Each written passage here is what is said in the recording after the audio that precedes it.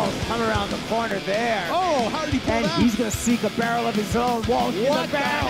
And he's threading through that other section. Wow. Ian Walsh. Well, there you go. You have to give that a 10-point ride.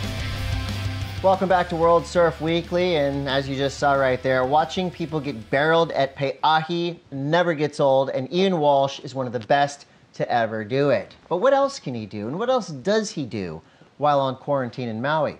Let's go and check out Ian Walsh on hold.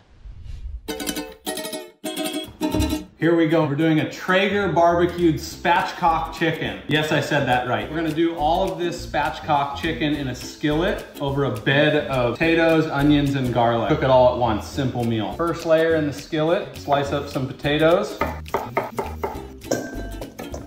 Layer number 2, some garlic cloves. Third layer, gonna be some onion. A little olive oil to toss this.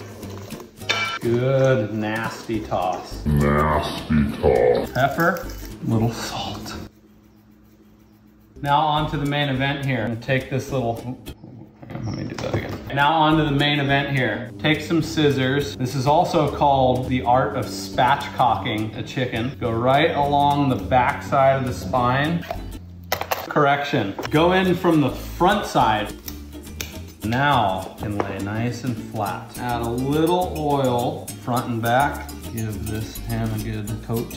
A little homemade rub. Bottom layer. We're gonna go rogue and add a couple Hawaiian chili peppers from my dad's garden. A little heat under that bird. Spatchcocked chicken into our skillet. Okay, gonna take this hen down to the TRAEGER and barbecue this spatchcock skillet. Spatchcock chicken in the skillet, 1 hour. Got our partners down there, Sir Douglas and Tina, enjoying a nice Maui evening.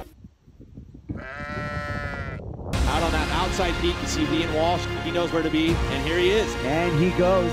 He's going to seek a barrel of his own. Walsh in the barrel. And he's threading through that other section. Ian Walsh. Here we go.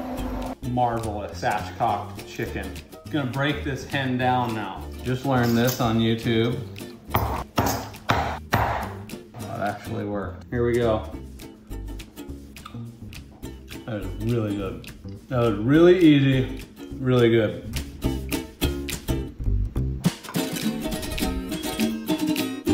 Thanks, Ian. Not only am I hungry, but now I want goats. They are awesome.